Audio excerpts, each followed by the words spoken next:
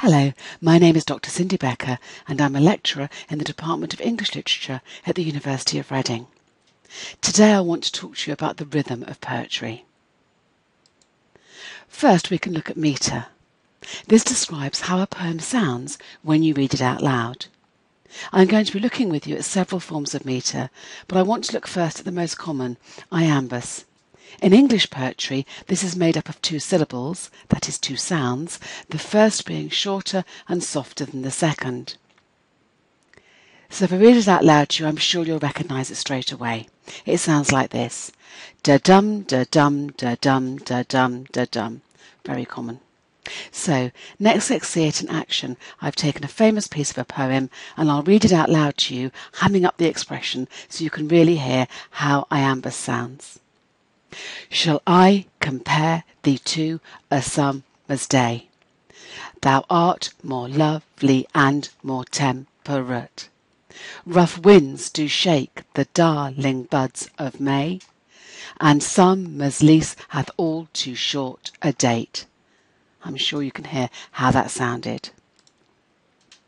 Another way you can look at rhythm is to think about metrical feet. A metrical foot is simple, it's just made up of 2 or 3 syllables. So in the example I just gave you, there were 5 metrical feet in each line. So now it's not just an iambus, we can call it verse in iambic pentameter.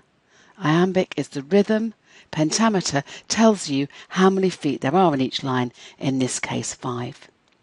Iambic pentameter is probably the poetic rhythm which is most easy to recognise. It's very common in poetry, plays and in hymns.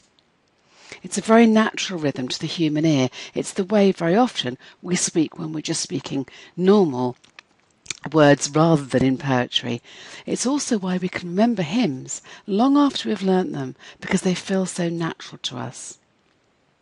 So let's move on from iambus to some other feet that you might find useful. A trochee is 2 syllables in each metrical foot and the stress is on the first syllable, so in effect it's an inversion of iambus. A dactyl has 3 syllables per metrical foot and the stress again is on the first syllable.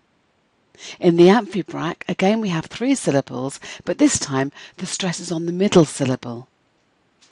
And the very rare anapaest, which is the last one I want to look at with you, this again has 3 syllables in the metrical foot and the stress is on the very last syllable. You won't see that one too often. When I was at school and I was trying to remember these, somebody gave me a poem which I found really useful because it demonstrated each of these rhythms in each line of the poem, and I remembered it and I've never had a problem with rhythm since, so I'm going to share it with you now. Again, I'll read it out loud so you can see how this works. Iambus comes with steady pace. Soon the trochee takes its place. Then comes the dactyl on pattering feet. The amphibrach next with its stressed middle beat. And then last but not least is the rare anapaest. I hope you will find this useful in trying to work out the rhythm of poetry. Thank you for listening.